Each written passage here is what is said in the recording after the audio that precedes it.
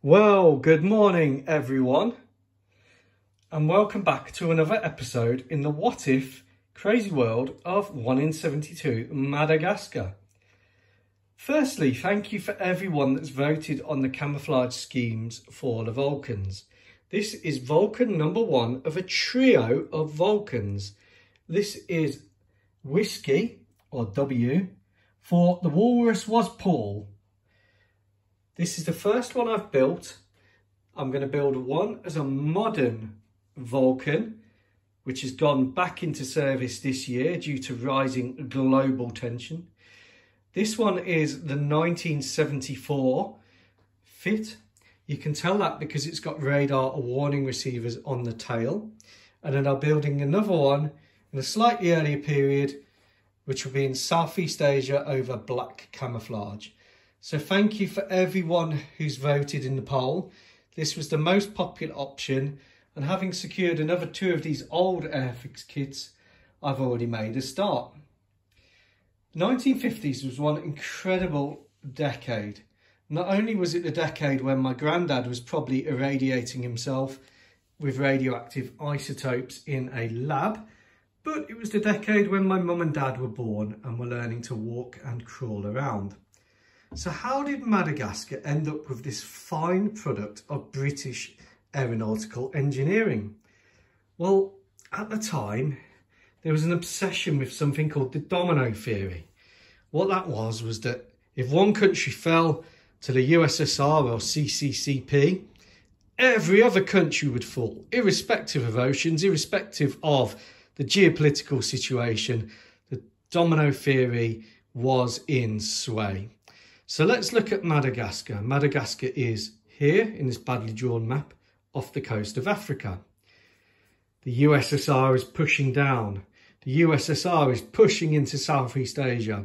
Madagascar joins the CETO organisation, which is like the NATO suicide club, but not as strong. And they can't get nuclear weapons because at that time it was a big no-no. So they developed a theory of conventional deterrence, which is basically, in order to attack Madagascar, you've either got to cross the sea or you've got to build bases in Africa. So the Vulcan and Valiant, they never got the victor, provided the Madagascans with conventional deterrent. Nothing says don't build an airbase like the capability to drop 21 bombs on the runway, or near the runway. So that's how the Madagascans, fueled by their recent oil find in the late 50s, got the Vulcan. This is a Vulcan B.2. You can tell that because it's got the tailpipes of the Olympus 201 engines. Now, this Vulcan is the old Airfix kit. It came partially built. My dad brought it for some reason and then gave it to me. And he's having a very nice, accurate model made by a former colleague of mine who's retired called Matt.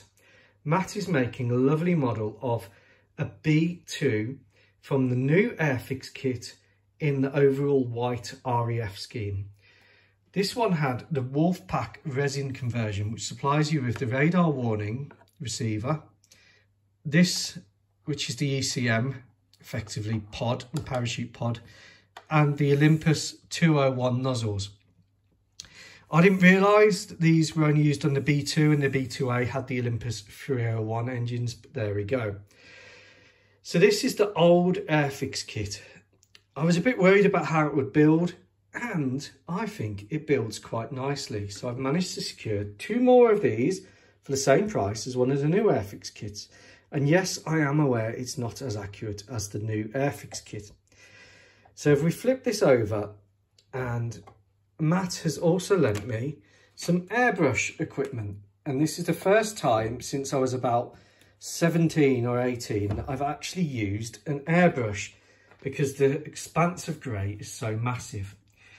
So the Wolfpack kit comes with the Red Shrimp ECM, which is here on that plate. And then I've added the Airfix plate here. The Airfix kit does come with some Skybolt pylons, to which I've added an AN/ALQ 101 jamming pod, as that would have been in service by this period. and I've painted it with a black radome for the radome area, and I've tried to detail it as best as possible. Now, the Airfix kit, this old kit, does have raised panel lines, which is a bit of a shame. However, I've done the best that I can with it. I did airbrush this grey, and I will be airbrushing most of my future models now. It's actually a really good way of building them, especially when you've got an expanse of grey like this. I've had to hand paint some of the details myself because I've got no transfers for this kit. Like I said, it was partially built. But there we go. There is a Vulcan number 1.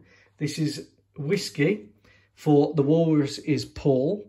And this is the first of 3 Vulcans which I will be building. Again, I really appreciate everyone taking the time to view these videos and indulging in this what if craziness. This has got the corrected Madagascan roundels with the white centres. When they wanted to go low vis, they just left out the white centres. The Airfix kit needs a ton of weight at the front, otherwise it becomes a tail sitter. So it's got about £1.50's worth of 5p's in there, stuck together with blue tack. The weakness of the Airfix kit, and that tells me the new kit is also weak in this area, is these intakes. Very difficult to get a nice seamless intake. I've done the best that I can with putty, but it's not perfect. Weirdly, the Airfix Vulcans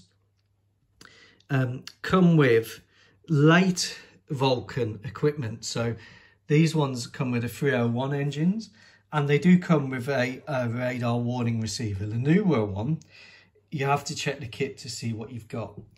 They also come with a terrain following radar here at the front, that pimple underneath there. And this, therefore, is from the 1974 period, just after linebacker 1 and 2, and just before 1975's linebacker 3 and 4. I hope you enjoyed the video. Thank you for watching and have a good day.